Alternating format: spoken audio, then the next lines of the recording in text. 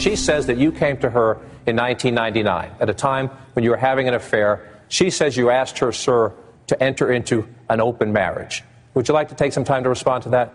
No, but I will. Republicans hated that question. They hated it so much that they gave Newt Gingrich an immediate bump in the polls just for hanging in there and answering it. The Republican Party chairman, Reince Priebus, has been making a lot of noise lately about not wanting to allow John King or anyone else from CNN to question any of his Republican presidential candidates ever again. He also wants to ban anyone from NBC from participating in the Republican primary debates. The Republican Party's latest idea, as floated in the Washington Examiner, is to have this guy ask the questions. The Georgetown student who went before a congressional committee and said she's having so much sex, she's going broke buying contraceptives and wants us to buy them. I said, well, what would you call someone who wants us to pay for her to have sex? What would you call that woman? Now, there's a Republican presidential debate question for you. What would you call that woman? That's right. Republicans are now leaning toward having right-wing radio talk show hosts Rush Limbaugh, Sean Hannity, and Mark Levin moderate their presidential primary debates. I actually think that's a very good idea. I think partnering with talk radio, and there's a lot of good people out there that can actually understand the base of the Republican Party, the primary voters, parse that out in a way that actually provides some substance to the Republican primary voters and what they actually want to talk about. Today, Rush Limbaugh said that his moderating the debates is a wonderful idea, but it is not without its problems. Me and Sean Hannity and Mark Levin would moderate Republican primary debates. And I think I'd overshadow it. I think I'm too famous. Joining me now, former DNC chairman Howard Dean. Howard, you are our resident expert on presidential debates since you've actually been up there on those primary stages. How much difference does the moderator make in these things? The moderator makes a difference because the moderator can ask tough questions.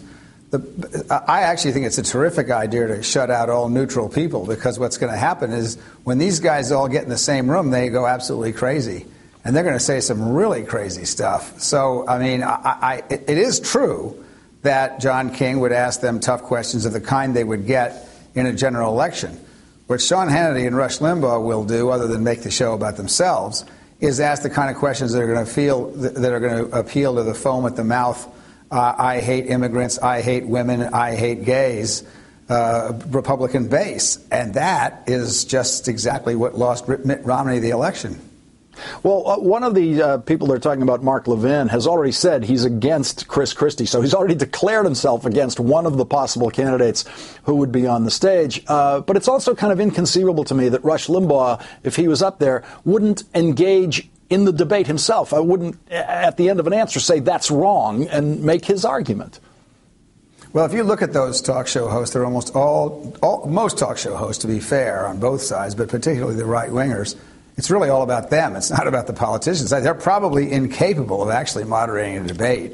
The debate would be between them. I can see the question now. Don't you think that so-and-so in the Republican Party is soft on immigrants because they might let them have citizenship in 400 years? And, oh, yeah, it should be 600, you know. Right. This is made for, this is what we want.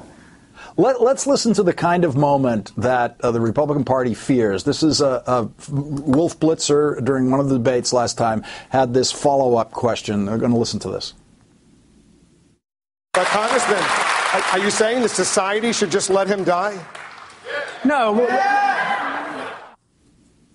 So, Dr. Dean, there's Wolf Blitzer saying, are you saying that society should just let someone die, basically because they don't have health insurance and can't get it? And that's precisely the kind of thing that they want to keep out of this debate. But this is not the right way for look, far be it from me to give the Republicans any advice about how to moderate themselves. But you know what happens when a bunch of like-minded people who can gin themselves up get in a room. They start agreeing with each other. They start trying to outdo each other. Each one tries to be more right-wing than the other. That's not where America is. America's not where the Republican Party is. That's their problem. And I think they're going to find that out in 2014, not just 2016. And they won't be completely safe on Fox News if some of the people there, like Brett Baier, have anything to say about it. Let's listen to one of the very memorable questions, important question, that he asked at one of these debates last time. Say you had a deal, a real spending cuts deal, 10-to-1, as Byron said, spending cuts to tax increases. Speaker, you're already shaking your head. But who on this stage would walk away from that deal? When you raise your hand, if you feel so strongly about not raising taxes, you'd walk away on the 10-to-1 deal. It was that famous raise your hand moment, and it seems to me that what that shows is there really won't be a way for them to manage to have completely safe debates, no matter who they end up choosing.